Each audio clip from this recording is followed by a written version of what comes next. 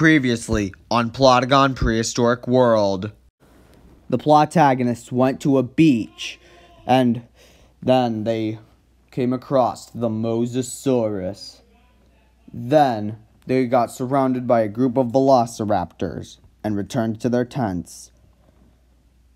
What happened next? Watch the episode to find out. You know, I think that we should probably go looking for dinosaurs sometime tonight. But what if a T-Rex is loose on this island? Don't worry, Melody. I'm sure we would be fine if we just left the big carnivores alone. Let's just hope nothing bad happens like earlier today when Henry was nearly eaten by the Mosasaurus. Hey, I think the velociraptors were worse. You know, I think we should just look for dinosaurs until it starts to get dark.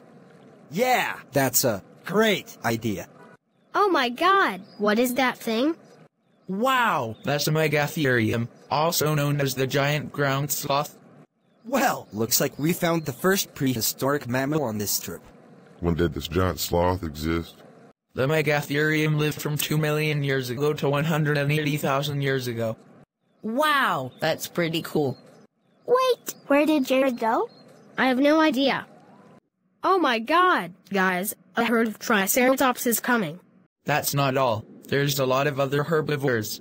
Hey Henry, what is that dinosaur with the thick head? That's a Pachycephalosaurus. Wow, there's a Stegosaurus over there. Ah, great, now it's raining. Well, we should get back to our camping tent.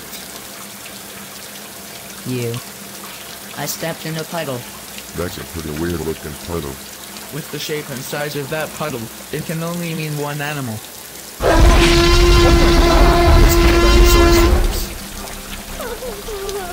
I knew this was a bad idea. We should have listened to you. Come on guys, let's get out of here before these sucks. Alright, we just need to get into that tree over there.